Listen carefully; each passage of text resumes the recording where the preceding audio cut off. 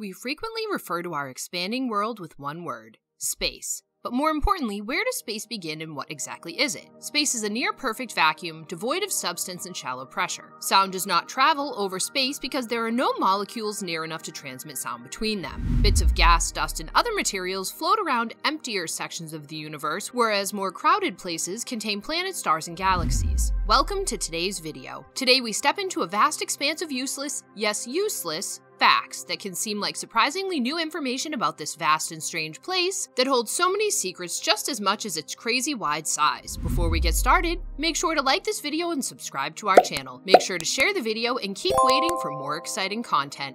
Let's get started. 11 most interesting and useless facts about space. Number 11. When you place your finger over a star in the sky, you are preventing photons from entering your eye that has been traveling to Earth undisturbed for millions of years. Photons are the fundamental unit of light. They are created in the core of a star and will travel for millions of years before reaching Earth. When you use your finger to block off a star in the sky, you are preventing million-year-old photons from accessing your retina. If they contain the same energy, all photons are identical to all other photons of that energy. Protons are the same as other protons, and neutrons are similar. These particles are characterized by their mass, electric charge, and a feature known as spin.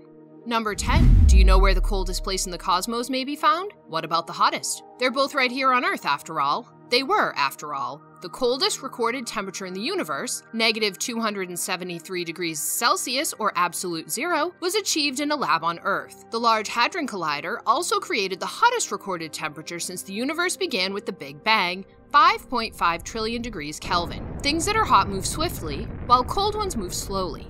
Atoms are at absolute zero when they come to a complete stop. At an average temperature of 2.7 Kelvin, space is barely above that, about minus 455 degrees Fahrenheit. However, space is primarily made up of, well, empty space. It is unable to move at all.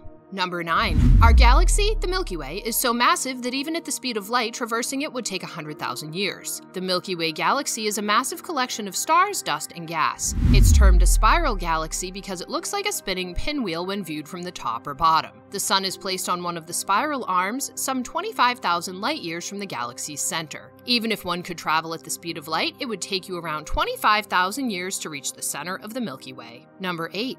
And, in around 4.5 billion years, the Milky Way is anticipated to collide with our nearest galactic neighbor, the Andromeda Galaxy, to form a giant elliptical galaxy. Elliptical galaxies, unlike spiral galaxies, are not maintained by rotation. The orbits of the constituent stars are random and frequently very long, resulting in a galaxy shape dictated by the speed of the stars in each direction. Faster traveling stars can go further before being turned back by gravity, resulting in the formation of the elliptical galaxy's long axis in the direction these stars are moving. Number 7. There is a planet in Milky Way where temperatures can reach over 1,000 degrees Celsius throughout the day, and it may shower molten glass horizontally at speeds of up to 4,500 miles per hour. A blue marble alien planet is only 63 light-years away from Earth, yet it is hostile to life. According to researchers, the blue color in the atmosphere is most likely caused by a rain of molten glass. According to experts, this super hot glass rain is just one result of the gas giant extraterrestrial planet HD 189733b's near closeness to its sun, which allows daytime temperatures to climb as high as 1,700 degrees Fahrenheit. Number 6. So we all know that light travels slowly through space, right? There are some portions of the universe that we can't see because the light from there hasn't yet reached us. Since the Big Bang, light has only had a finite amount of time to travel, and our best estimate is that it has traveled around 46 billion light-years in that time. No one has seen the Milky Way or has any idea we exist beyond that distance, and we have never received light from those places either. We can currently see a sphere of the universe that is 92 billion light-years across. Outside of that sphere, there is another universe, a concealed, filtered universe. We can't see the universe since the light hasn't yet reached us. Fortunately, with each passing year, a bit less of the universe is erased from the record, and the sphere we can witness grows by 1 light-year.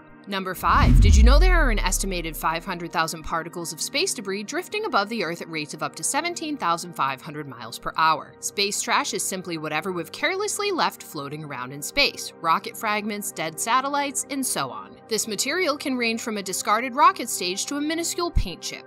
Much of the debris is in low Earth orbit within 2,000 kilometers, 1,200 miles of the Earth's surface. However, some is 35,786 kilometers, 22,236 miles above the equator in geostationary orbit. The U.S. Space Surveillance Network tracked more than 15,000 bits of space debris greater than 10 centimeters, 4 inches, across 2021. It is believed that there are approximately 200,000 fragments ranging in size from 1 to 10 centimeters, 0.4 to 4 inches, and that there may be millions of bits smaller than 1 centimeter. Number 4. It's also true that a piece of debris crashes back to Earth around once a week on average. An entire team of researchers is dedicated to following space debris and monitoring the risk of it impacting Earth. As far as we know, no one has died due to being hit by a piece of old satellite.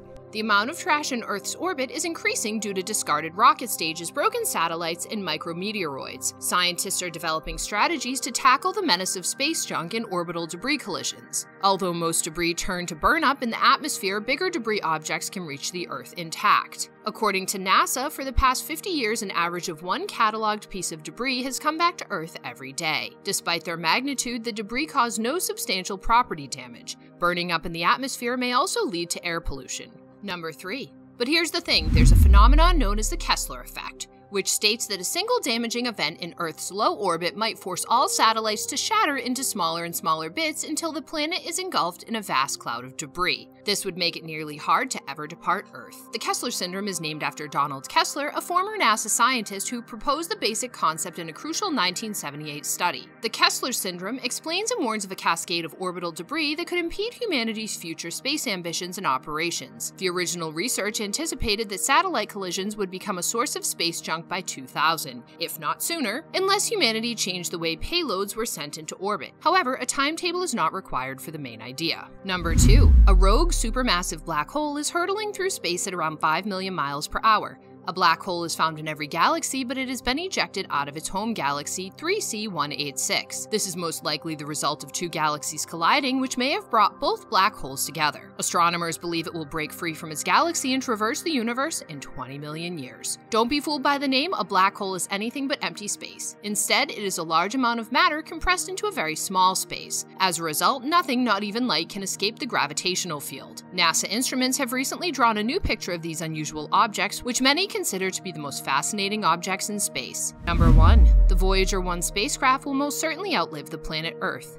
The probe, launched in 1977 to examine Jupiter and Saturn, is currently on its second journey outside of the solar system. It will now spend the rest of its life drifting through intergalactic space. The Sun will most likely vaporize the Earth in a few billion years, whereas Voyager 1 will most likely still be traveling through space. Voyager 1 and its sister ship Voyager 2 have remained in orbit for the longest time of any spacecraft in history. The Voyager missions are not only supplying humanity with observations of genuinely undiscovered areas, but they are also assisting scientists in understanding the very nature of energy and radiation and space-critical information for protecting future missions and personnel. And that's the end of your most useless bunch of space facts. Until we catch you with another interesting video, keep watching and waiting for our exciting contents coming up soon.